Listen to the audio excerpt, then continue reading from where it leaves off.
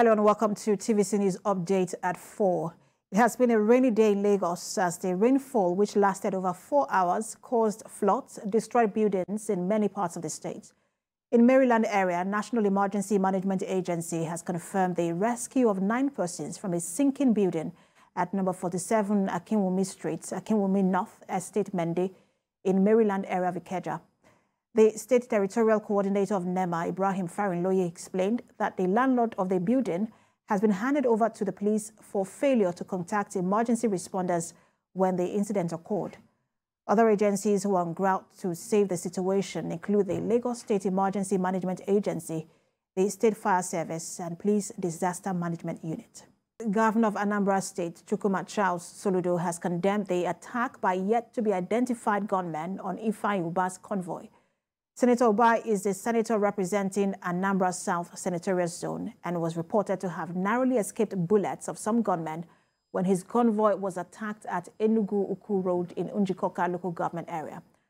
Eyewitness said about 10 persons died in the attack, which was suspected to be an assassination attempt. Governor Soludo reassured that security agencies are on full alert to fish out the perpetrators of this heinous attack, who will be made to face the full wrath of the law. He also commiserates with the senator and families of his aides and the State Commissioner of Police for their loss. And to the lingering strike embarked on by the members of the Academic Staff Union of Universities, where the National Industrial Court of Nigeria has adjourned the suit filed by the federal government challenging the ongoing strike till 16th September.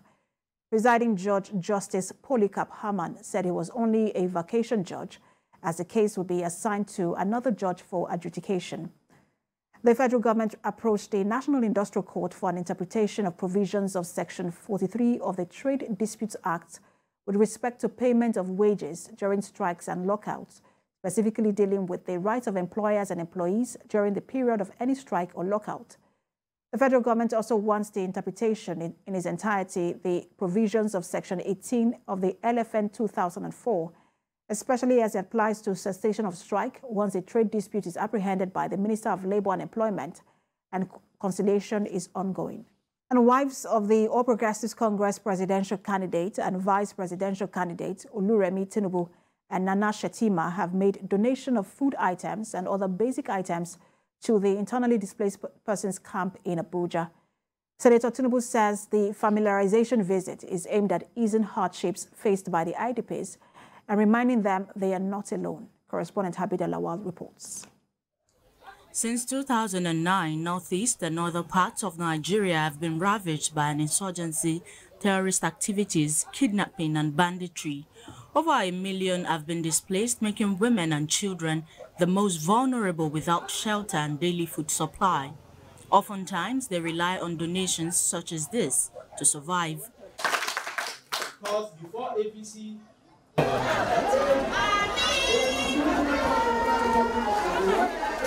this visit by Oluremi Tinubu and Nana Shetima to this camp, they say, is to have a first-hand experience of the conditions under which those with special needs live and to offer support. They insist that this visit to Karamajiji ward of Gwarimpa and Yargoje community of Abuja Municipal Area Council is not to campaign. This is like a familiarization tour to every part of Abuja, to know the people who have like special needs, and just try to see how we can ameliorate whatever they are going through. Because, you know, in situations like this, they are more like voiceless.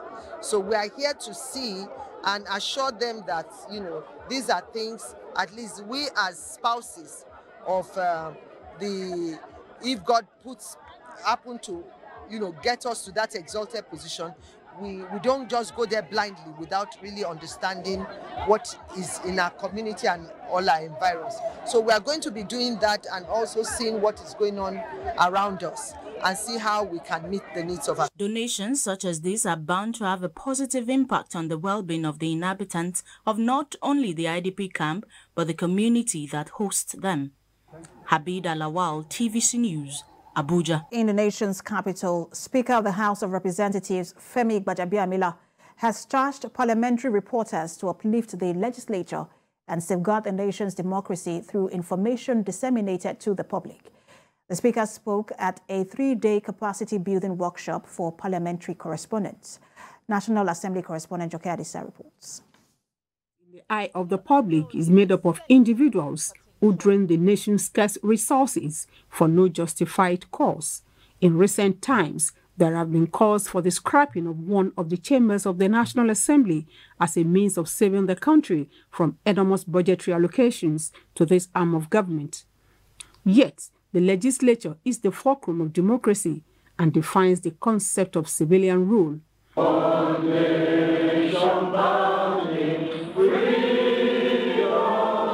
This 3-day workshop is to further boost the capacity of accredited newsmen covering the National Assembly on ways of better projecting the institution as crucial to sustaining the country's nascent democracy.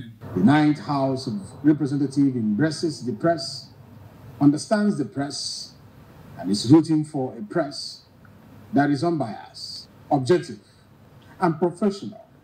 Without the media, there cannot be a functional democracy or political participation in any democratic society. Here gathered is a very unique arm of the media, parliamentary reporters. I'm sure a lot of people don't understand how critical and how unique the legislature is. Speaker Femi Gbajabiamila insists the parliament is unjustly persecuted and misunderstood. And you hold power to account, ensuring that those who are chosen to serve the public interest keep faith with the citizens who depend on them. Democracy will not long survive without a vibrant, independent, innovative, and patriotic press.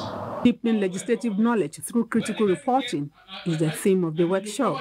It's not that we know it better, it's just that we can filter what the people are saying, which is our role as journalists. The key and most critical pieces of legislation that we needed to have passed in this assembly, we have actually passed them. So we've done the Electoral Act, we've done the Petroleum Industry Bill. As political campaigns hot up in a matter of days, journalists in Nigeria are admonished to prioritize the nation's unity by focusing more on issues rather than personalities. Joke Adisa, TVC News, Abuja.